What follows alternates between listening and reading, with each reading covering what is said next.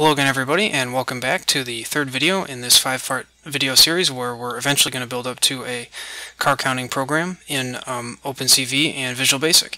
And in this video we're going to take a look at a prediction algorithm, and we're going to test that by predicting mouse movement. So to get started today, let's go ahead and go to GIT, HUB, MICRO, microcontrollers, and more, and then take out the spaces.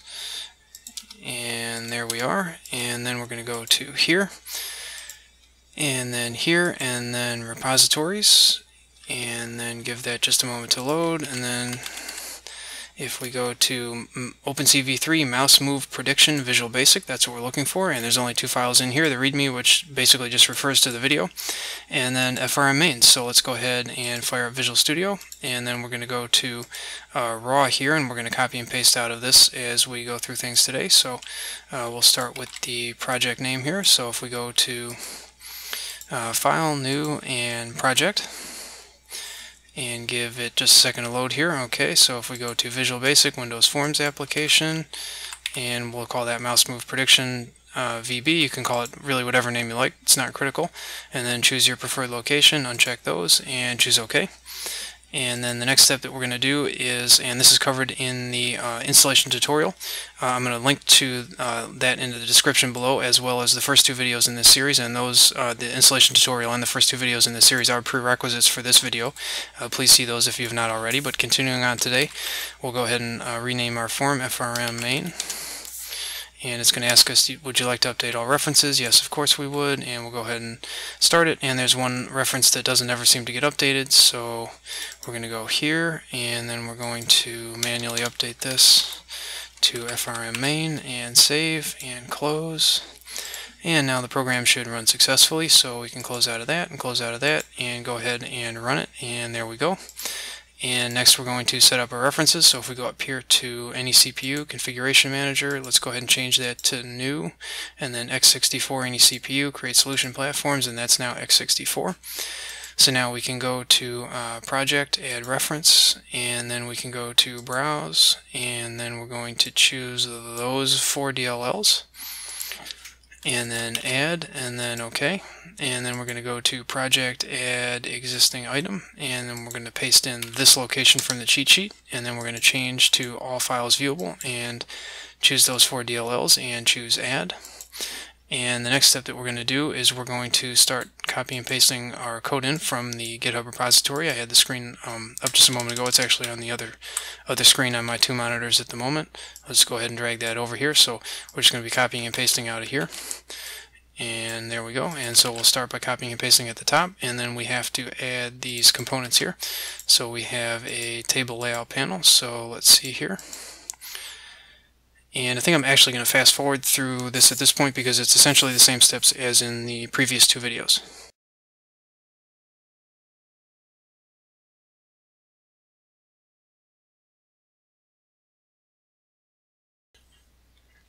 Okay, so there we are. Our form is complete. This is actually even more simple of a form than the previous video because we don't have a file to open, so we don't have the button at the top to open the file or the file log or the file dialog box at the bottom.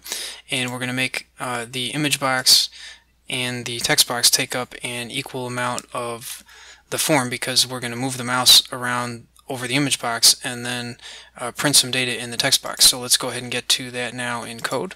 So we're just simply going to copy and paste in all the code that isn't there already. Actually, we do need to add the mouse move event for the image box. So if we click on the image box, then properties, and go to the lightning bolt, and then we're going to go to mouse move, and that is right here, and double click on that, and I believe that's the only event.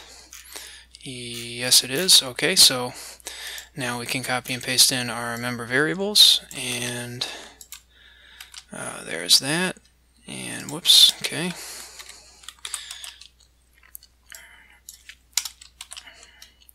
And I pasted that on totally the wrong line, which is why I'm getting all these red underlines here. Okay, so let's do that. There we go, and there we go. That's much better. And recenter that, and then we're going to copy and paste in this one comment line, and then we're going to add the contents of mouse move, which is going to be this here. So that's going to go right there.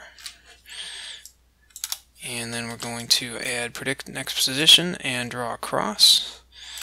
And those are going to go right there. Draw a cross and predict next position, which is the longest function in the program by far, but it's really not very complicated. Okay, so now I think we're ready to go ahead and run it. And what's going on in this program, and I believe what I didn't do is I did not leave the image box enabled, so let's go ahead and do that. So if we go here, properties, and we need to set the image box to enabled, there we go, and let's go ahead and run it.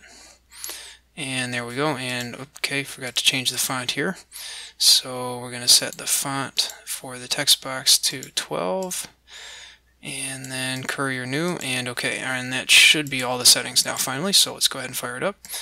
And there we go. So as we're moving around, and I'm not sure how well this shows on screen, I have the recording set to be at 30 frames per second, but at least I can see doing this live, and if you implement this yourself on your computer, you'll be able to see it firsthand. The blue X, which is the predicted position, is always slightly ahead, at least while we're moving, of the white X, which is the actual position. So our prediction algorithm is working pretty well visually. We can see on the top. Now if we'd like a better testing of that, what we can do is we can swipe from more or less from the top left to the lower right, kind of at a moderately quick speed, so about something like that. And now if we look for some positions here, so let's look through our list. So for example, for each of these we have the current position, and then we have the next predicted position, and so on all the way down. So if we'd like to see how good our prediction is, we can compare the next predicted position with what the next position actually turned out to be, and then look at the differences. So here we have the X position is only different by 2, and the Y position is dead on. And so that's an excellent result. And here the X position is a little bit different, but still not that much, and the Y position is only off by 3. And then here the X position is only off by 9, and the Y position is only off by 2, and so on. So our prediction algorithm, we'll find, works pretty well. And so let's go ahead and take a look at that, as well as the rest of the code. So what we're doing here in the mouse move event is we're getting the current mouse position, reading it into this global variable here, current mouse position, with this statement here, and then we're going to add that to our list of mouse positions, and then we're going to calculate our predicted mouse positions by calling predicted next position, which is this function down here. We'll get to that in a moment. And then we simply update the text box with the text that you saw a moment ago. And then we're going to declare a blank image, and then we're going to draw our white and blue for actual and predicted location crosses on it, and then we simply update the image box on the form and call do events to give control back to the operating system for a moment to redraw the window. So the only other function in here other than the predict function is the draw cross, and there we simply draw 2 lines crossing each other in whichever color is passed into the function. That's pretty straightforward. So let's take a look at the prediction function. So here's what we're going to do to predict the next position. If there's only one position so far, we can't really predict much, so we just have to return what that position is as the prediction as well. As we go from 2, 3, and 4, and then to 5 or more positions, what we're going to do is we're going to do a weighted average. So for example, suppose number of positions was 10. So here we would have 10 minus 1 would be 9, and then here we would have 10 minus 2 would be 8. So in other words, we're doing the difference in X value between the 9th position and the 8th position, the difference between the 8th position and the 7th position, 7th and 6th, and so on. And we're weighting the most recent position times 4, then second most recent times 3, then times 2 and times 1.